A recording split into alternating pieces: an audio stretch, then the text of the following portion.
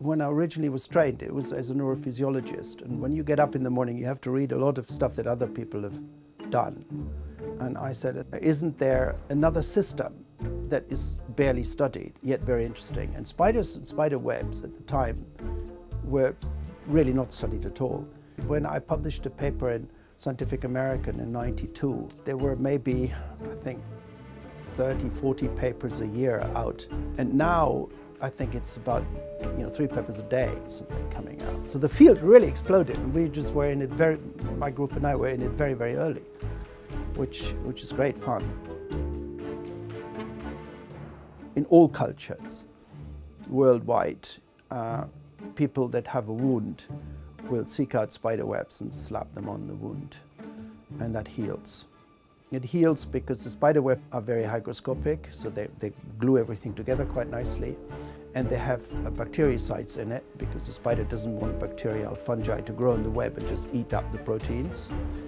The fibers are very small, so they're good for blood clotting. They contract when wet, so they pull the wound together.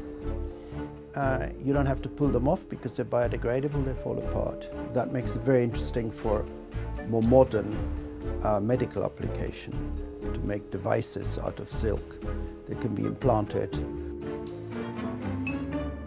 So you get cocoons from somewhere, from a silkworm, because spider silk is too precious. It'll be very, very expensive. We let the silkworm spin the cocoons, we take these cocoons, then we dissolve them. And then you have these molecules and you can do things with them. You can, for example, cast them into a shape. We have one project where we cast them into a meniscus, the little cushion that sits between the joints in your knee. Well, knee replacement is really not a good idea. If you're 40 and you need a knee replacement, that implant will last about 5 years. And then you have a real problem because they cut away bits. So it's really not an option. And this is why doctors always say, well, wait as long as you can for a knee replacement.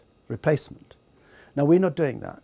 The idea here is we're repairing something. So we're putting in a biological material, not a plastic, not a titanium or anything, a biological material that will be accepted by the body, will be integrated into the body by the cells, and will hopefully, therefore, last out. And we're just clearing all the hurdles to go into humans, and it looks very positive. So we'll be going into humans the beginning of next year. We could use silkworms directly, but the goal at the moment is trying to understand how the silk is folded, because somehow, independently, the spiders and the silkworms have hit on a way of making this soup that can be spun very energy efficiently. This now, of course, is very interesting. What is the difference? What is the similarities between the two silks, and what's the difference between the silks and man-made polymers, synthetic polymers? Can we, by studying the silk, learn how to make a polymer that behave just like the silk? And silk, by definition, is different from all other biological material because it is spun. All other biological materials are grown. And growing is a really tricky thing. Spinning, we understand as humans from all our nylon production. Silk has been around for about 6,000 years as a textile. Can it be one of the polymers of the future when oil-based polymers are no longer around?